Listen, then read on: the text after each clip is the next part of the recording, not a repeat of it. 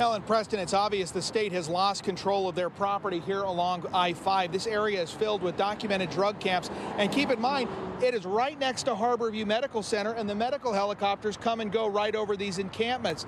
After a large fire and explosions today, the question we're asking is, does the state have a plan to deal with this? We just heard two loud explosive booms coming from the tree line encampment. Traffic camera video shows explosions coming from a raging fire outside Harborview Medical Center in Seattle. I heard a bunch of explosions, like our windows started rattling. Sam McKay is at Harborview for treatment and says the explosions hurled debris from the camp toward the hospital. Walked right out the door and we're stepping on sparks, getting hit by stuff. I mean, there was stuff bouncing off the building and hitting us. Once the smoke cleared, people were back at the site sifting through the debris of the burned encampment. Just sad and wow.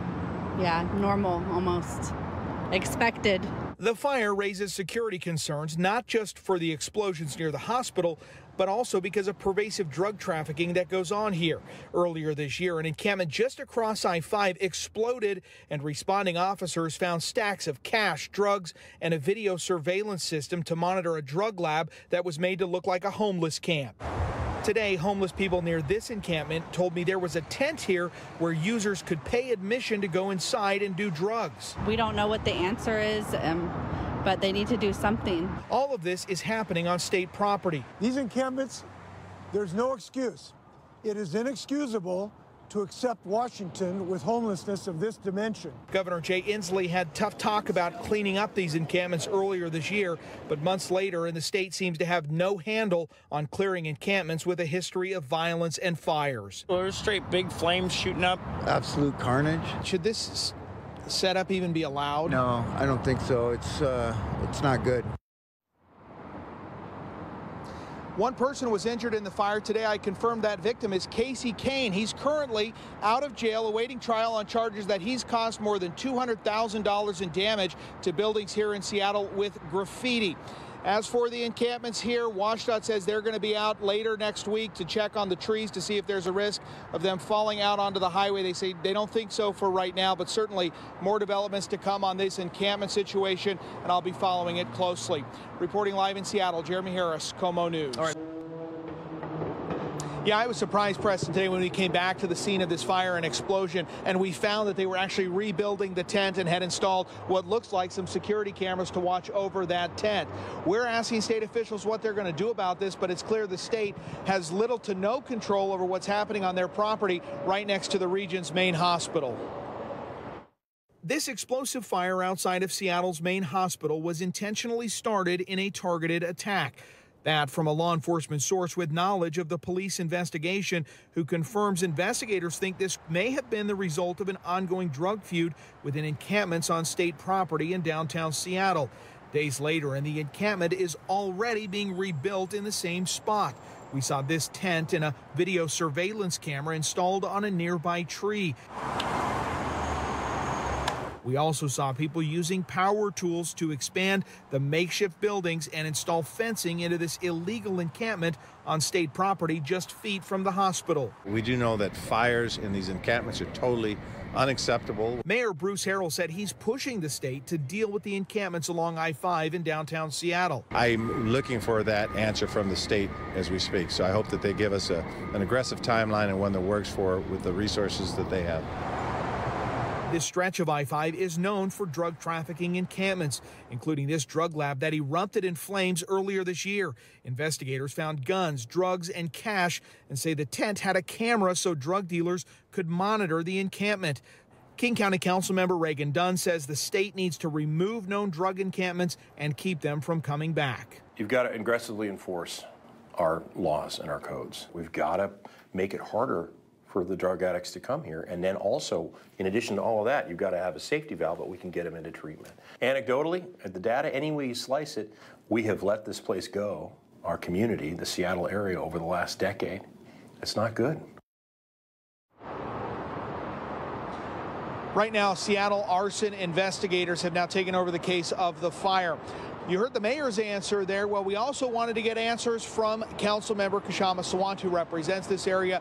We asked her today, what is she doing to monitor or help or come up with a plan for this area on state property next to the hospital with these illegal encampments? Her office provided no response. Reporting live in Seattle, Jeremy Harris, KOMO News. Jeremy, what you're uncovering out there is pretty mind-blowing, to say the least. This is WashDOT property. What are they telling you? Yeah, so WashDOT has said all along that their plan is to work with outreach teams, get people into housing and get them out of encampments. But again, that has been going on for months here. I asked them today specifically what they're going to do about this encampment that exploded next to the hospital. They said they are having discussions with their partners to determine what steps will come next. All right, thanks, Jeremy. Well, and Preston, the camp's not only being rebuilt, but as you said today, we saw gas canisters and propane tanks right back in the exact same spot where the explosion happened last week.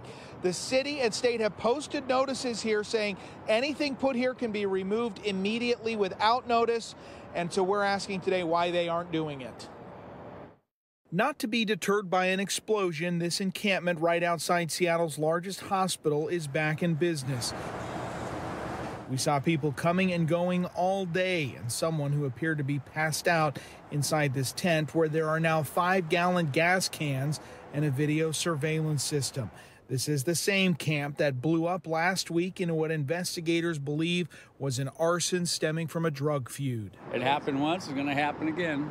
People who live and work near the hospital, like Everett Savage, can't believe it. This is probably the third homeless encampment fire in the last 2 months. Everybody has gas cans or propane tanks. The site is on state property, but these signs make it clear that it's in a city emphasis zone and say any property here can be seized without prior notice. But that sign means nothing to people who've cut through the fences to set up camp. We wanted to know, why isn't the city shutting this down right now? I started by asking Councilmember Kshama Sawant, who represents this area, what she's doing to address this, but her office gave no response. We're working with the state again aggressively to make sure they give us the resources or the assistance to clean up these areas. Mayor Harrell told us he's pushing the state to clean up the area, but we asked today why the city isn't enforcing the law if this is an emphasis zone. The State Patrol told me in a statement today this fire was the first they'd heard of problems at the encampment and called these camps a complex problem that they're working on, even if results are slow. For the safety of the hospital, I think it'd be better if they cleaned this up, because it's just it's a hazard. Someone who was in the hospital at the time of the explosion last week told me they called what's called a code red over the intercom. We asked Harborview if they have any thoughts on the encampment being reestablished here, especially with the gas canisters we saw today, and how that fire impacted their operations. Have not received a response. Reporting live in Seattle, Jeremy Harris, KOMO News. Yeah, that's right. I just got a copy of the initial police report. It details a drug turf war involving shootings and a bombing right outside of Harborview Medical Center that nearly killed 20 people who were inside of a tent smoking fentanyl. All of this is happening on state property, but neither the state nor the city seem to have any plan to deal with it. Explosions rocked through the encampment in the early morning hours last Friday. Today, a police report says this bombing came after a violent overthrow of a drug empire operating on state property on I-5, directly outside Seattle's largest hospital, Harborview Medical Center. The report says multiple explosive devices were used to blow up a fentanyl tent where there were 20 customers inside. One of those users found a device before it went off, and everyone inside the tent scattered right before the explosion. The police report says witnesses said the bombing may have been in retaliation for a recent shooting and possibly connected to the theft of $80,000 in fentanyl. It's a bad cycle, and I think that if it's allowed to continue, it's going to continue to get worse. Jim Fuda from Crime Stoppers of Puget Sound says encampments like this are havens for drug trafficking, and things here can escalate quickly into violence. I like to use it as kind of a Lord of the Flies scenario where there's their own hierarchy, infrastructure that ends up in these camps. If you thought a bombing at a homeless camp on state property outside the city's main trauma hospital would garner quick action by the city and the state, think again. Despite signs saying this encampment can legally be removed immediately without warning, the city has offered no plan in response to the bombings. The state has also been equally quiet, just saying they are working with partners to deal with the encampment, which is in an area of state property that is known for drug trafficking, with police finding guns, cash, and drugs in encampments. I think that they need to be clean, and the people responsible need to be held accountable. No arrests have been made in this case, but one of the suspects listed in that police report does have a history of an arson conviction. We've been pushing the city because there is a sign at the entrance to this encampment that says anything put in there can be removed immediately with no notice given. We are asking the city and the state why they are not doing it. We'll keep you posted. Reporting live in Seattle, Jeremy Harris, KOMO News. Jeremy. Yeah, just within the last few hours, crews secured the area with these fences. But in the last hour, we've seen 5 people break down the fence and go back into the encampment. We just watched a guy just right before we came on walk out of there with a sledgehammer. So it's not stopping these folks from going back in.